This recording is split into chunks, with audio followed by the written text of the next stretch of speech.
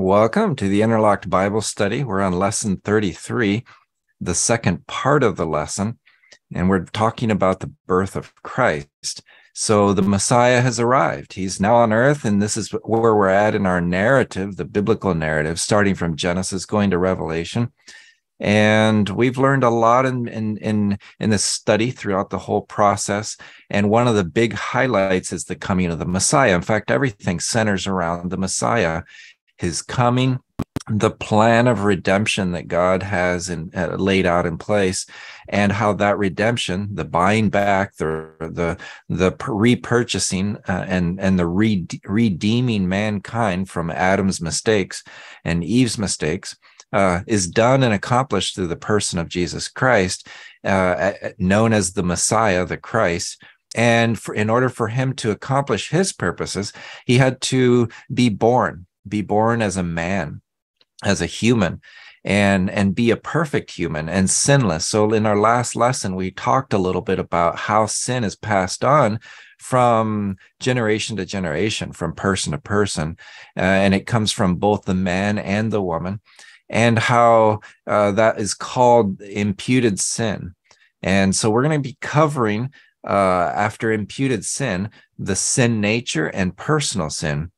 So in order for the Messiah to be the Messiah and to have the ability to purchase us and redeem us back to himself, and for the sin debt to be taken care of, to be paid off, the sin debt being death, for the wages of sin is death. And then later it says, and if you go on, and the gift of God is given through Jesus Christ, through his grace.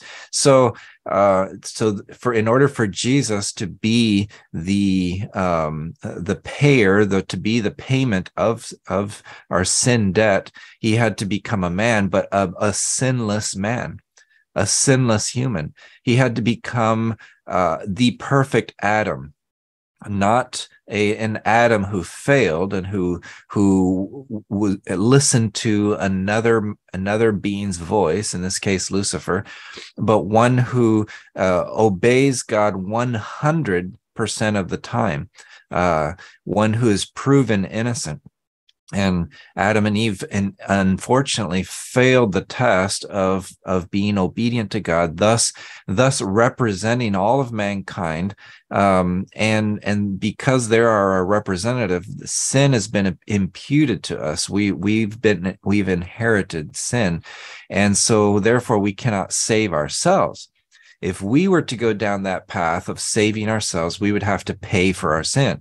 And that's not a pretty picture. If you and I paid for the price of our sin, we would not only die physically, but we would be spiritually dead. We would be separated from God for all of eternity, and not just separated in any obscure location where there's this restless spirit that roams the earth or somehow reincarnates. No, it is in a contained environment known as the lake of fire.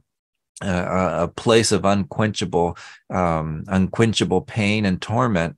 Unfortunately, this is how a place that God had designed and prepared, not for human mankind, but for Satan and his angels. Anyone who follows after Satan falls under the same curse. So God didn't, in his love, create hell for man. No, he created it for Satan and all who followed him. And unfortunately, Adam and Eve decided to follow and listen to Satan, and thus brought all of us as consequentially, and this is where imputed sin comes in, under the same consequences of their decision. And it was passed on to us. So we talked about that last time we were together in our earlier recording. Now we're going to look at two other aspects of sin. One is the sin nature, and the other is personal sin. So what is this sin nature? Well, as Adam's descendants, we also inherited his corrupted sin nature. Something in Adam's body was spoiled, and this spoiled nature has been handed down from father to child, father to child, generation after generation. The sin nature is not a genetic issue. Like it's not like you pass it on in your genes, and there's some specific ethnic groups that pass on more sin than others. Not at all. This is a spiritual issue, all of which traces back to Adam and Eve, our forefathers. Not forefathers, but our ancestors. So although, however, in the same concept of genes being passed on from generation to generation, in that same concept, you have the sin nature, which is passed down from child to child and generation to generation up until our time. And that had to be cut somehow. That had to be interrupted and severed in order for there to be a savior, someone who could rescue mankind from this problem that we inherited, this issue which we did not choose to be a part of, but we inherited it from our ancestors, and we needed a solution for that sin nature. So the sin nature is something that you could describe as being bent to do evil. It's something where you and I, we have this inclination. So as if you have a tree that grows, and you might notice that a tree will incline a certain direction. It'll start taking a certain bend, and it can be trained, right? A tree can be trained, but it has this bent, this natural desire. I have some plants in my house, and these particular vines, they grow direct. They direct toward the sun. They love sunlight, and so they're naturally bent in that direction. And so we as human beings, as descendants of Adam and Eve, our nature is a sin nature, and so we're naturally inclined to sin. We're naturally inclined to be rebellious. What does that mean? That means that we're in charge of our own lives. We decide our own fate. Does that sound familiar? You decide your own fate. You are your own man. You're your own woman. You get to decide. Don't submit to anybody else or any other thing. Don't be you be your own thing. And you see that in the time of Noah, and then later on we see it in the time of the Jews in the Judges, where it says every man did that which was right in their own eyes. And so anytime I'm in charge of my own life, my leniency, the direction I'm going to lean is toward evil. And that's because of what a thing we call sin nature in us, right? And you can try to polish that and make it look good, but it doesn't change. Internally, we know we're inclined to evil, no matter how much you discipline yourself. And there are many who try, and different religions will try to discipline through strong and severe discipline, bring their bodies under subjection. But internally, there's still a struggle. There's still a struggle. You still struggle with your thought life. These desires that pop up, all of a sudden, you don't even know where they come from. All of a sudden, in your mind, an evil thought comes up, and so we're conditioned in this direction. We're bent in this direction, and the question is why? Well, the reason is because we have a sin nature which came down from Adam and Eve. In Psalms 51:5, it says, "For I was born a sinner. Yes, from the moment my mother conceived me." So in the sin nature that makes us want to sin and rebel against God. In a way, this sin nature is like a magnet attracting us towards sin. And the Bible calls this living in the flesh, or the sin nature. So let's read Galatians 5:17 to get a little more insight. The sinful nature wants to do evil. It wants to do its own thing, which is just the opposite of what the Spirit wants, the Spirit of God, Holy Spirit. And the Spirit gives us desires that are the opposite of what the sinful nature desires. These two forces are constantly fighting each other. So you are not free to carry out your good intentions. Okay, so again, we can go into more detail on this at a later time, but the idea here is that we have this strong impulse and inclination to do evil. The third thing that's kind of stacked up against mankind, if you wonder why you struggle with sin, it's because you have the odds stacked up against you. But the third thing is personal sin. And these are the sins that we are personally responsible for, that we commit. So we've got this imputed sin. Yeah, we can just kind of brush that off and say, oh yeah, that's Adam. He represents us all in real general terms. Or I have got this sin nature. I'm inclined to do evil, but I don't actually do evil. I'm just inclined that direction. But no, the reality is that every human being commits at least one personal sin in their entire life. There's personal sin that we're responsible for and that we have to give an account of to God. You see this even in little children. I raised 3 children myself, and I was a child myself. And when you didn't get your way, you reacted, and you intentionally told your mom off, or rebelled against your dad and what he said. You intentionally did the opposite of what he or she asked you to do. And I have children that fell through the same. They went through the same stage of we're just going to do what we want to do, and they had to understand that there's consequences to personal sin. Every sin that you and I commit brings on a natural consequence. Okay, so not only do we have imputed sin from Adam, and we inherit this sinful nature from Adam and Eve, but we have our own personal sin. I would add a third thing here that, again, we don't use this as an excuse, but the things are stacked up against us, in that Satan, just like he whispers in the ear of Adam and Eve back in the Garden of Eden and says, look, you're not going to die if you eat this fruit. God is basically lying to you. He's giving them false information. He's lying to Adam and Eve. You and I have Satan still operational today, very, very operational. In fact, with his demons, the fallen angels that followed him, are very much operational in the world today, and spewing lies all over the place. And you see it everywhere on media, large media outlets, on social media. You see this interacting with other human beings. How we've bought into lies, and everything's kind of inclined toward facilitating our sinful nature.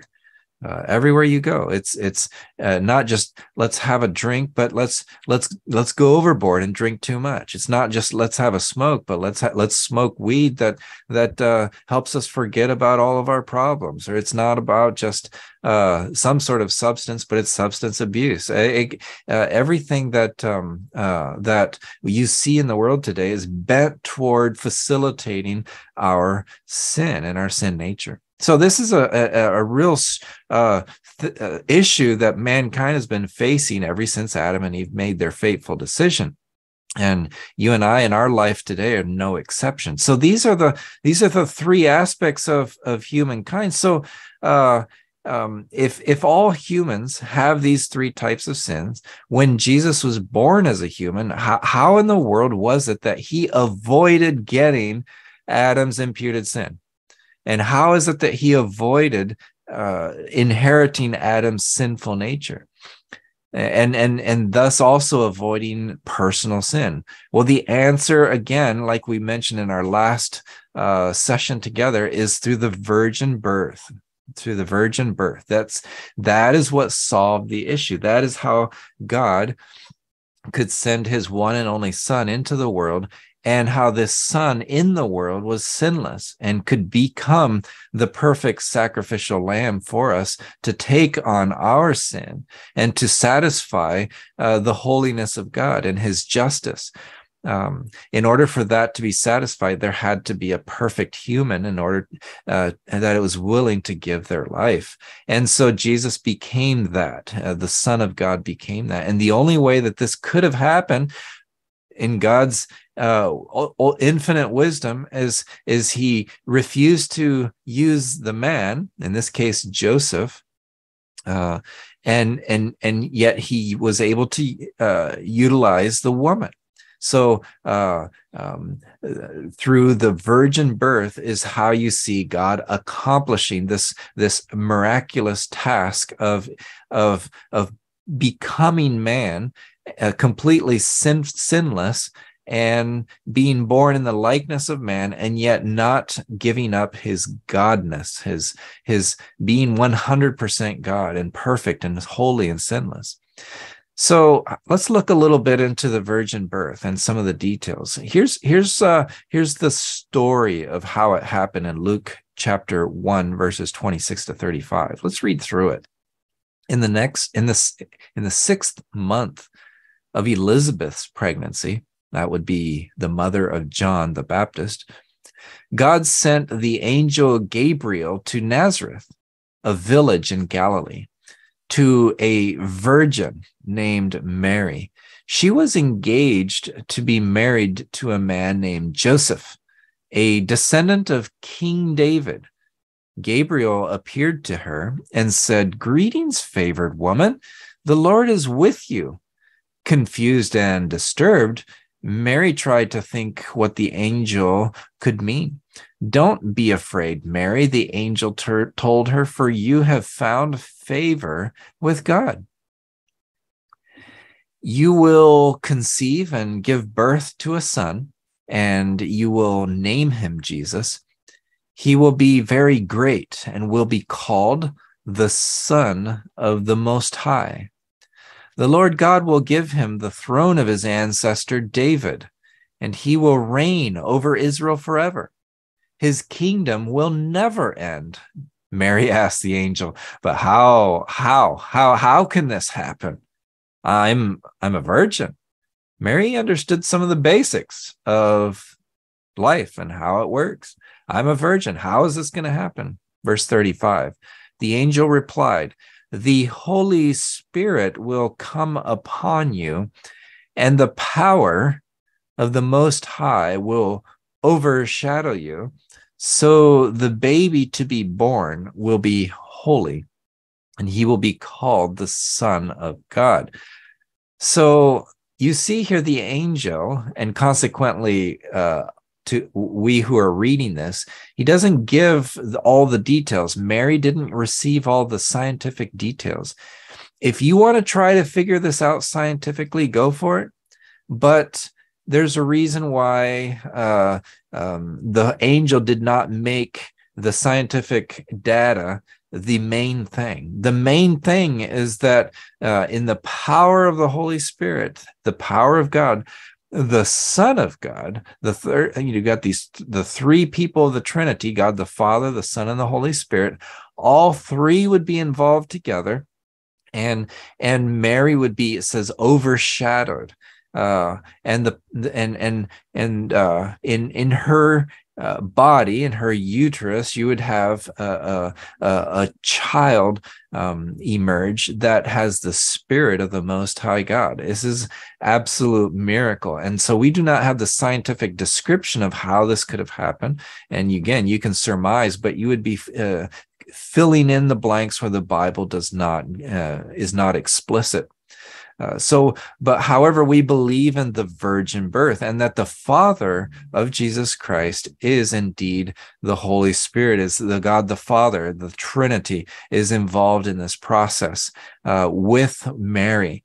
And in order for there to be a God, 100% God, born 100% man. Let's read Romans 8, verse 3, the first part. What the law was powerless to do, because it was weakened by the flesh, God did by sending his own Son in the likeness of sinful flesh. to be a sin offering. So Jesus was born with this physical body, just like your body and my body. But his body was not controlled by a sinful person, an individual whose spirit was infused with sin, had a sin nature, or that was imputed sin from Adam. Jesus was perfect and holy, and therefore his body was not under the curse of sin. So without Adam's imputed sin and sin nature, Jesus could live righteously, and he did not commit any personal sin as a result. This was how Jesus was free from all three types of sin.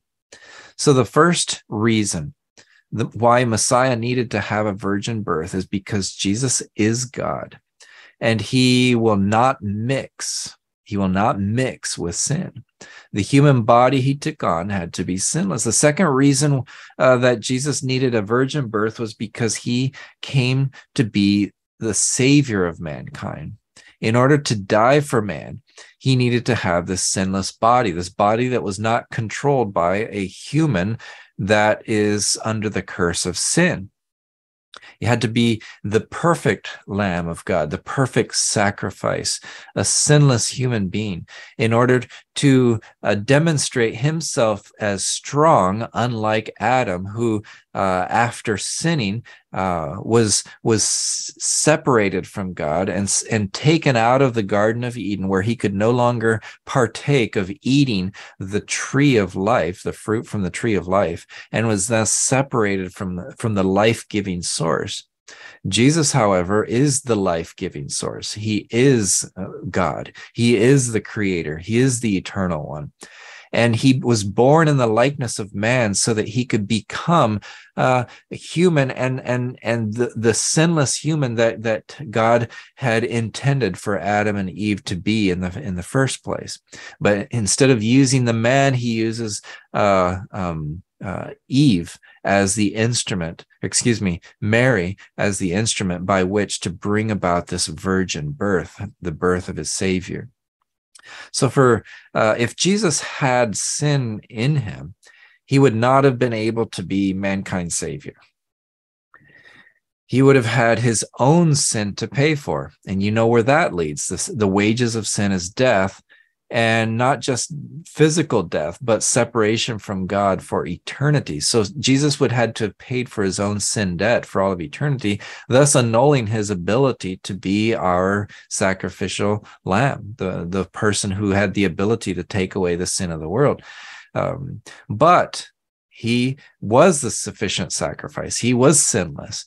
And Jesus willingly took on mankind's penalty, the eternal death, by dying a brutal death on the cross. Let's look at Romans chapter 8, verse 3. The law of Moses was unable to save us because of the weakness of our sinful nature.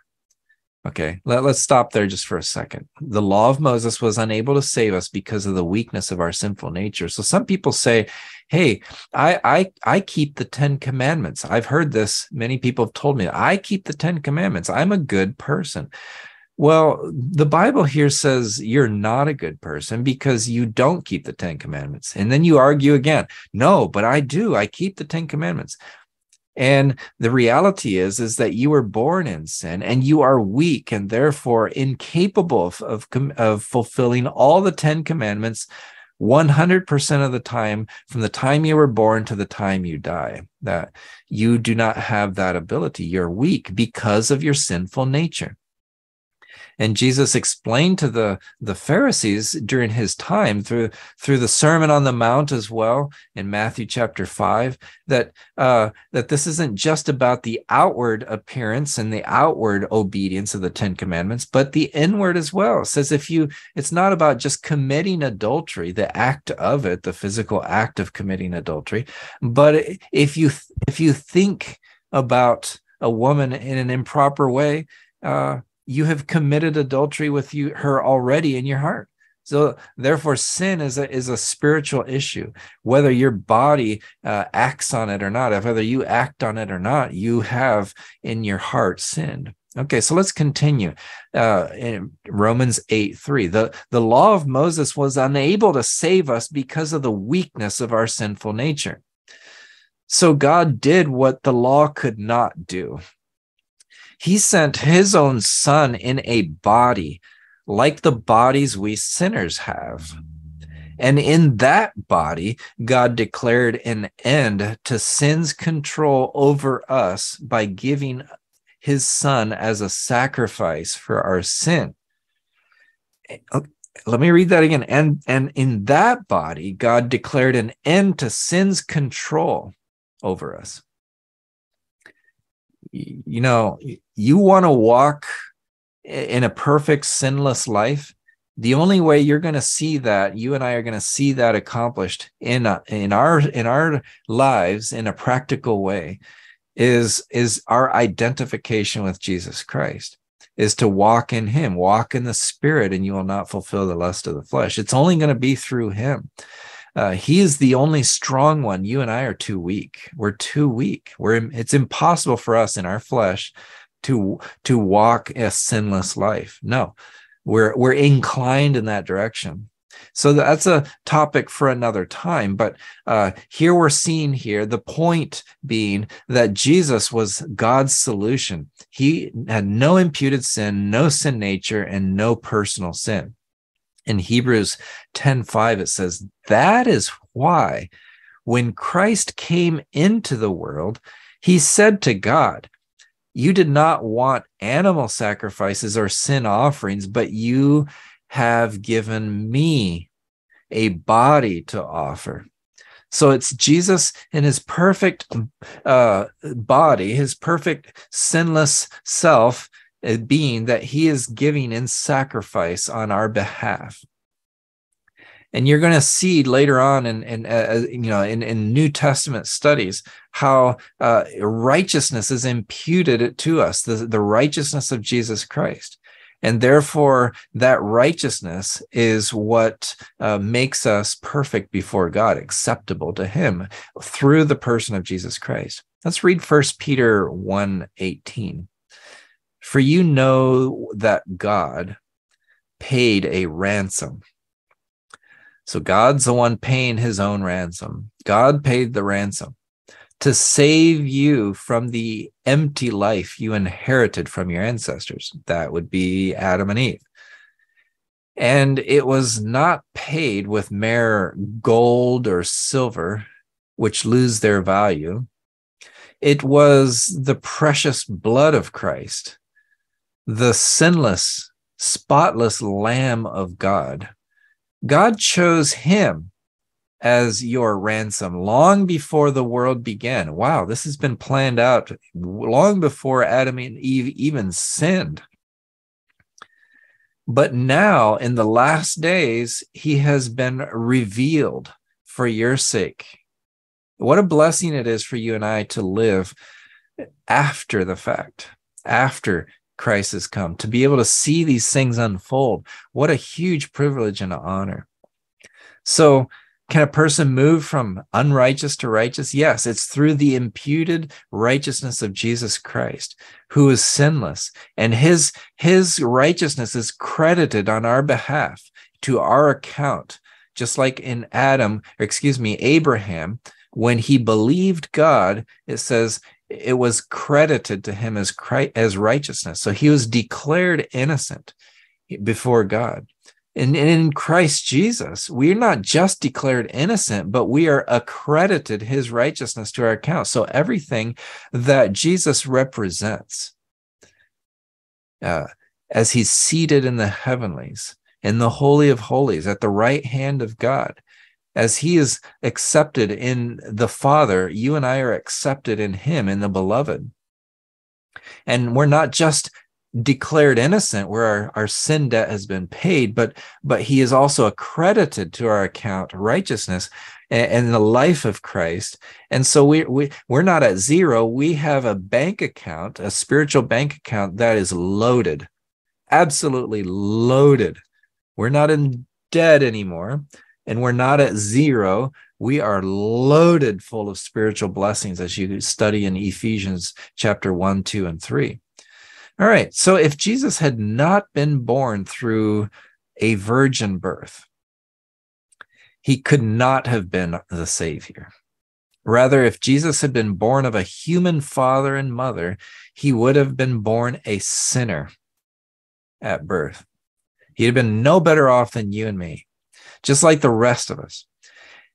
And then he himself would need a savior of his own. That is why the virgin birth is so important. It's key. It's essential. It's why you see that as a doctrinal position on so many in local churches. We hold to the virgin birth of Christ. Why? Because it is central to Christ being our redemption. All right, so let's ask a question. Here's something that comes up often. Did the Bible make mistakes in recording the genealogy of Jesus? So this is still in the line of the virgin birth and the coming of the Messiah. And you've got these two genealogies that seem like a little bit like they're in tension. And some people even say, no, this is a flaw in the Bible. This proves that the Bible is wrong. But let's examine the two different genealogies just a little bit. Take a bit of time. One of them is in the book of Matthew's account of the Messiah, whose focus was on Jesus's royalty. Matthew's chapter 1, verses 5-7, and then verse 16, you see this long genealogy of the lineage of Joseph, the husband of Mary. We can't say Jesus' father and be correct, literally correct. But he would be the husband of Mary in this case. So you see his lineage. And then in Luke, you see a focus on his humanity in Luke chapter 3, verses 23 and also 31-32. You've got another genealogy where it's actually focused on Mary's lineage. But the recording in Luke is you've got some of these wording that make it a little confusing, especially where we see at the very last in Luke, where it says Joseph was the son of Heli, and Jesus was known as the son of Joseph. Okay, so it gives us the impression that you've got two lines of Joseph here, and that they're in conflict of each other, because how could how could Joseph be the part of two lineages? He cannot have two different fathers. So let's look a little bit about this tension here. So in Matthew's list, David's son is Solomon, and Solomon became king after his father died. But in Luke's list, David's son is recorded as Nathan, another son of Bathsheba. And you can find that in 1 Chronicles 3:5.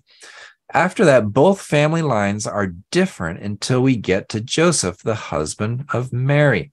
In Matthew's list, Jacob is Joseph's father. But in Luke's list, Heli is Joseph's father. How can this be? Exactly who is Joseph's father? So Bible scholars say that the difference is because Luke was actually using Mary's family line, not Joseph's. Mary is also from the family line of David, but her family line goes back to Nathan, not to Solomon. So how do we know this? Okay, it has to do with a lot of the wording in the text in the Greek. So you've got this word the, or ha, it's H-O, written as a O, but it's pronounced ha, which means the. And so in Mary's genealogy, the book of Luke was you can see the Greek text in front of you. You see the ho constantly. The ha actually is pronounced after son, or right before son. So it's the son, the son, the son, the son, but not in front of being the son of Joseph. So that's an indication that this is in the line of the woman. And this was in Jewish tradition. people would trace typically the family line of the man and not the woman. But specifically, Luke wanted to make sure everyone understood that Mary is also a direct descendant of David, and therefore an heir to the throne.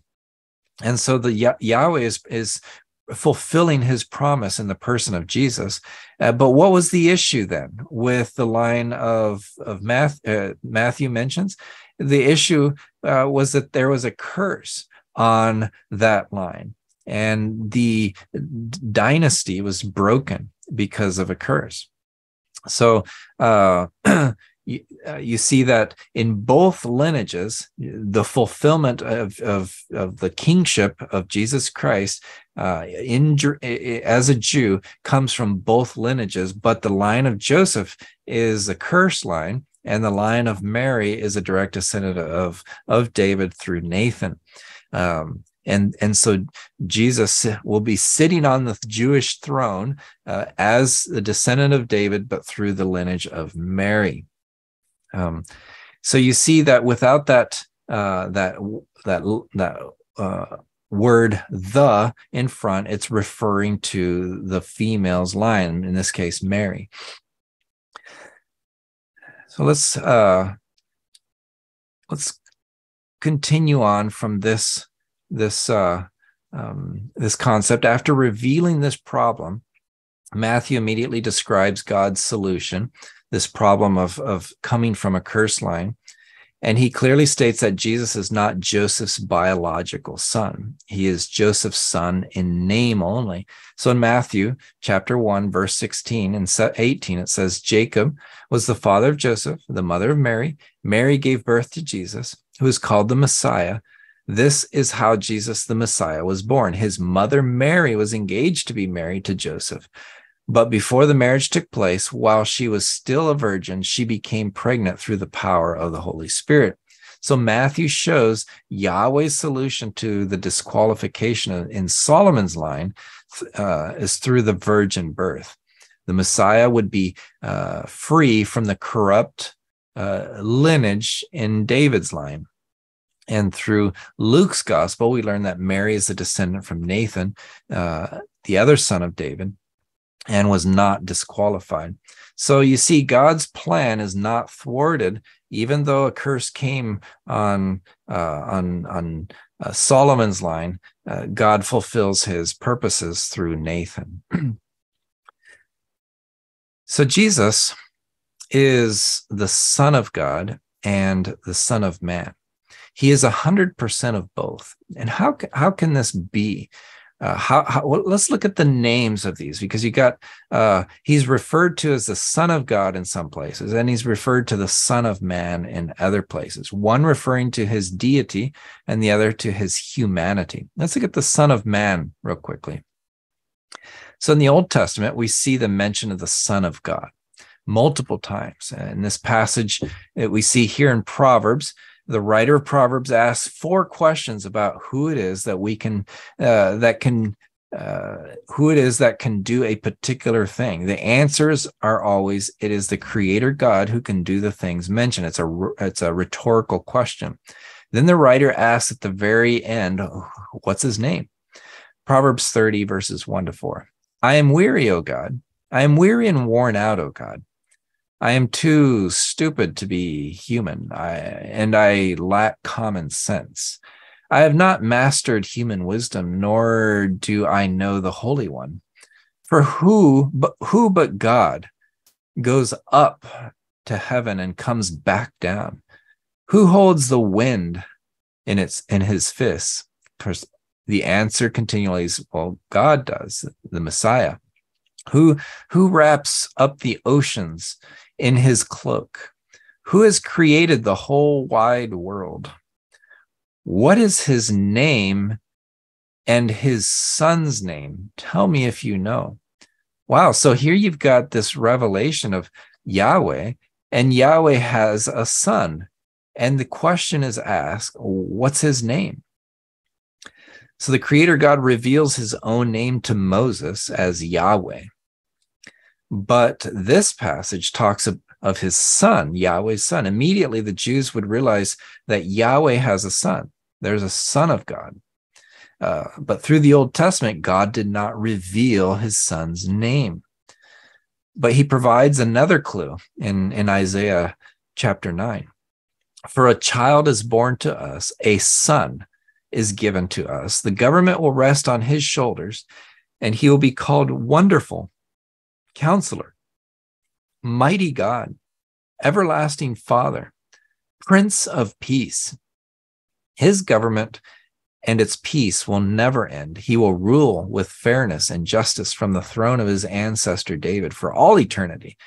The passionate commitment to the Lord of heaven's armies will make that happen. So there it was stated plainly that the Messiah would come as a son. He would be a descendant of David, and he would also be called Mighty God. So while Jesus was on earth and he was talking with the Jewish leaders, and they had refused to accept him and acknowledge that he was the Messiah, so Jesus challenges their thinking and asks them this question that comes from Psalms 110. Let's read in Matthew 22. Then, surrounded by the Pharisees, Jesus asked them a question. What do you think about the Messiah? Whose son is he? They replied, he is the son of David, which implies just a simple man. Verse 43, Jesus responded, then why does David, speaking under the inspiration of the Spirit, call the Messiah my Lord?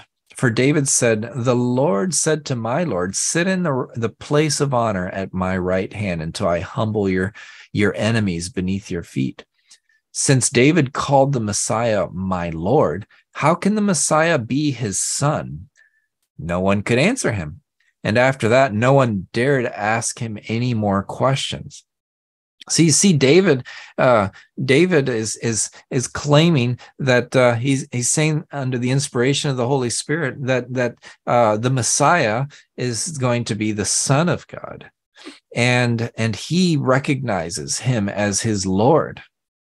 And the Jewish leaders are struggling with the concept that the Messiah is actually 100% God, and that comes in man's form of man. And so Jesus is challenging their thinking as he brings these truths to light. So what David was saying is that Yahweh is God. Or excuse me, the son of the Messiah is indeed God. David was calling the Messiah, David was calling the Messiah who was going to be the Son of God, my God. And so Jesus was asking, how can the Messiah be both God and the son of David? Well, it's answered in that he himself is Yahweh, the Son of God, Jesus Christ, the Son, and he is a descendant of David. And so this was news to the Pharisees. The Pharisees refused to believe this truth and consequently rejected Jesus, the Messiah, and had him killed cruelly on a cross. So this is where the title Son of God comes in. But then we see the title Son of Man. Although Jesus acknowledged that he is the Son of God, he mostly used this title Son of Man. That was the most frequently used that Jesus said about himself. This name shows that he is human and reminds people that he is the second Adam. So Adam, the word Adam in Hebrew is just the word for man. So, be like saying, hey man, hey Adam. It's the same thing. So Jesus is the second man, the second Adam, who will fulfill all of the obligations that God gave mankind that Adam failed in. Jesus is successful in and will be successful in as he rules and reigns in his kingdom that is yet to come. So what is also, when the Jews heard the title Son of Man, they would be recollecting the prophecy recorded by Daniel. In this vision, Daniel saw 4 terrible beasts coming to rule the earth. These beasts represent the same kingdoms as the ones from Nebuchadnezzar's statue: the lion, the bear, the leopard, this beast from the rise from the Roman Empire. You've got the Antichrist, who's also referred to as a beast. But then you have the Son of Man, who is the one who's going to crush all the other human kingdoms that rise up. So these terrible beasts represent the evil kingdoms of man that tried to rule but failed.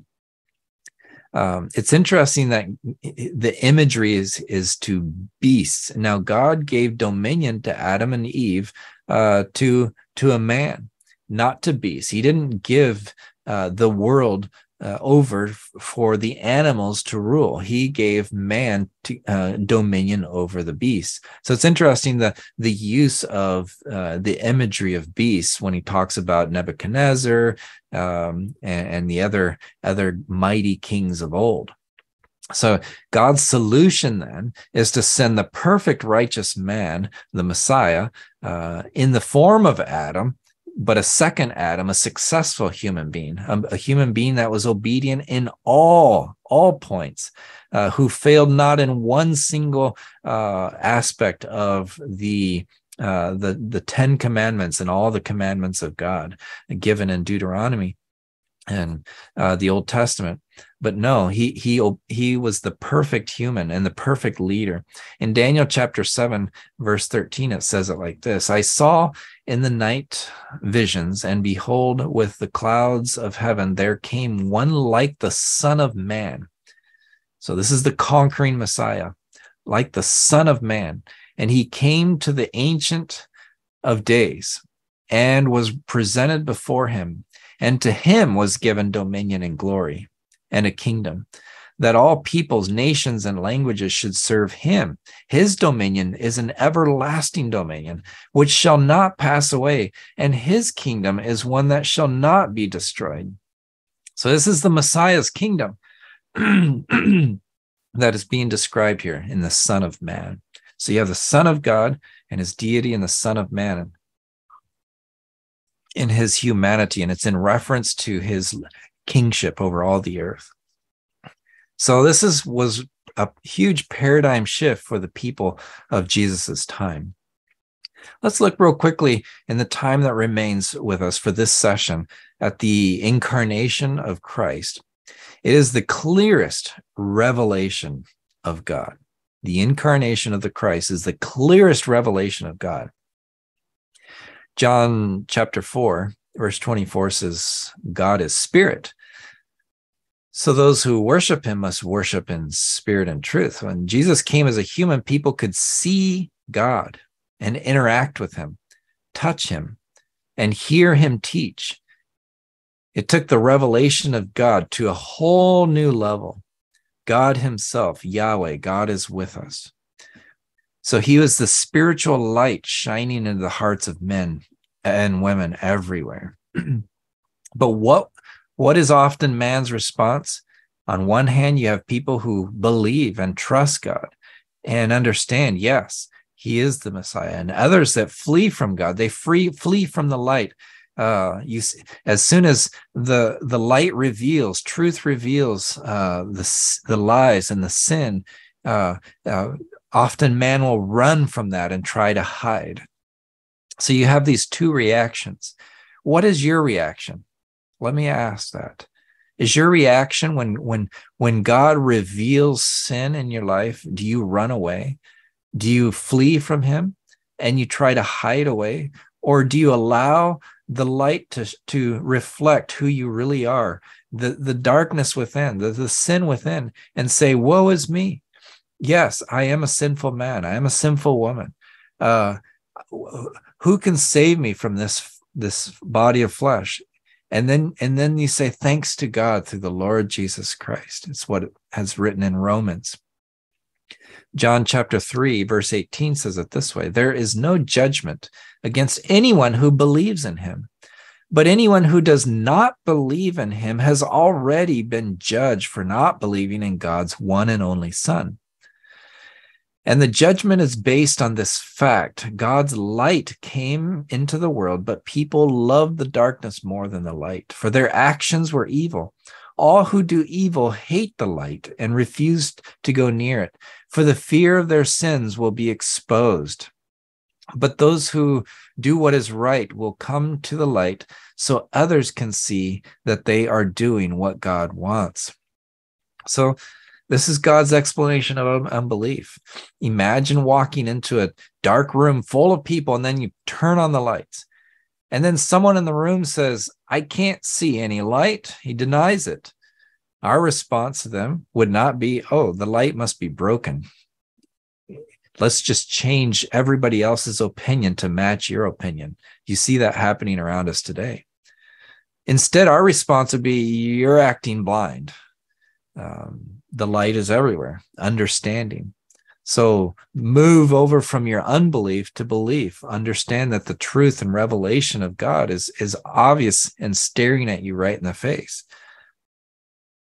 Romans 1:18 says, but God shows his anger from heaven against all sinful, wicked people who suppress the truth by their wickedness. They know the truth about God because he has made it obvious to them. So God is revealing light, information, and he's shedding information on it. And mankind is getting more and more callous to the truth and rejecting it. They're believing in other narratives that are based on man's thinking and man's ideology and not on God's word. So we often hear people rejecting Jesus. He's saying, no, he's not real. He's not a real historical man. Jesus is just a good teacher, but he's certainly not God. Jesus didn't really come back to life. That's just a myth. The Bible's full of errors. How can you even trust it? There's no evidence of God anywhere. It's all in our minds. It's faith. It's religion. There's no evidence. Science proves that the Bible is wrong, and so on and so on. You get all these arguments against embracing the truth and light that God has shed on mankind and the information. But we all have people like this in our lives. What should we do? First of all, thank God that he has helped you understand the truth and embrace by faith this Savior that he's given us in the person of Jesus Christ. Then pray that the all-powerful and all-loving God of the universe will also help our unbelieving family and friends to stop being proud and humble and stubborn and humble themselves to accept the truth and let God do the work in their lives. Sometimes that can be very difficult circumstances that comes into their lives. But we're to love our friends and our family that are unbelieving as best as God shows us how. And when the Holy Spirit prompts us, we share with them God's truth as revealed in Scripture in a way that is understandable and comprehensible, in practical ways as well. Sometimes we don't even say things, but it's through our actions. And we keep praying that God will help them drop their hands and open their eyes to see and believe in the Savior he's provided for them. So don't give up on your family and friends. Be faithful. Continue to pray. Walk with God. Be the light. Be the witness. And don't argue them into salvation, but definitely be Jesus's hands and feet to them and share with them as opportunities arise. God bless you, and we'll continue on with the next lesson in the next session.